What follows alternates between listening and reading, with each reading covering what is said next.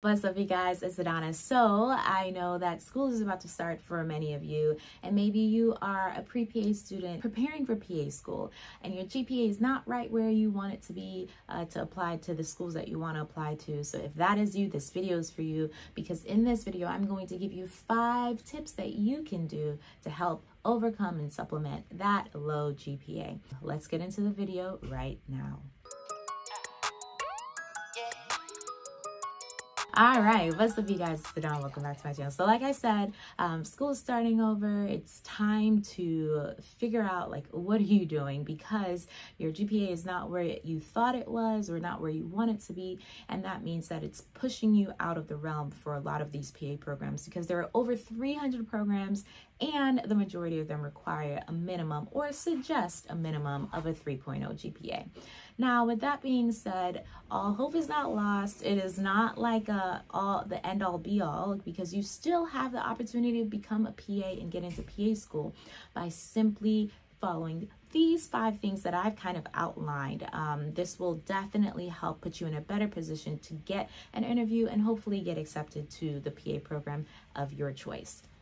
So the first thing is to simply do your research. I say this all the time. That's like my mantra: do your research. But do your research in the fact that if you have a low GPA, let's say you did really bad in your first couple of years of undergrad, but really good your last 2 years or your last year, there are there are quite a few programs that either look at your last 45, 60, or 120 credits. And if you are a part of the group of people who kind of just picked things up as you went along in undergrad, then you're going to apply to those schools that only look at the GPA from those last few years or those last few semesters of your undergraduate program, because that puts you in a better position to now apply to more programs than you were if you're just looking at schools that look at your overall GPA.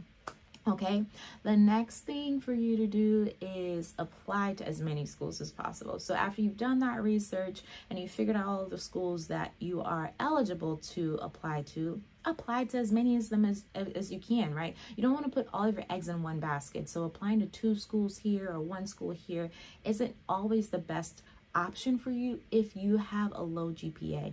You want to kind of stack your bets and make sure that you're putting yourself in a position to come out on top by giving yourself the opportunity to apply and get in and get offers for interviews to many programs. Something else that you can do is go ahead and take those standardized tests. Like, I know you may not be a good test taker. If you're not a good test taker, then you might want to follow some of the other four suggestions that I'm going to give you. But when it comes to overcoming a GPA, a lot of times schools are looking like, oh, are you going to be able to handle the course load? And if you're not able to handle the course load, then maybe I'm not able to offer you an acceptance into our program. But how you can prove that you can handle the course load is by taking these standardized tests and doing really well on them. So studying really hard for them and taking like your GRE, your PA-CAT, your CASPER.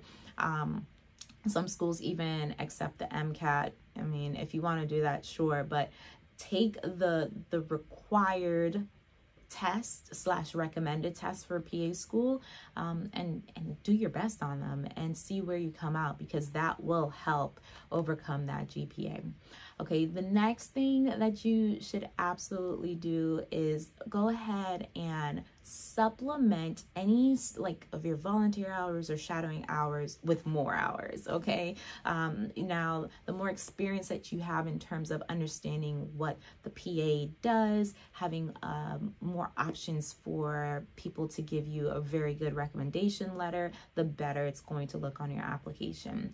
And the last thing that I definitely think that anybody should do, especially if you are not like, oh my gosh, I need to get in right now, this is what I need to do, I'm supposed to be a PA, so next year I'm getting in. If you can take some time, take a gap year or 2 to get as much patient care experience as you can, that is going to be such a benefit to you. So if you're applying to a school whose minimum requirement for their patient care experience is 500, but the average student may have like 1,000 or 2,000, but here you come in with 5,000 hours, how much better is that going to look on your application? And how are they going to look in terms of like choosing a student that may have like a 2.9, not right at the 3.0, but 5,000 hours versus somebody that has like a 3.3 or a 3.4, but has like 700 hours. Those things matter. And so if you keep these 5 things in mind, you're definitely going to put yourself in a better position to get into a school and hopefully become a PA. So hopefully this was helpful for you. If you have any other questions for me, leave them in the comment section below. Don't forget to like and subscribe. Follow me on Instagram at Adanna The PA and on Instagram at Get That C University. Thank you guys so much for watching. I will talk to you guys next time. Bye.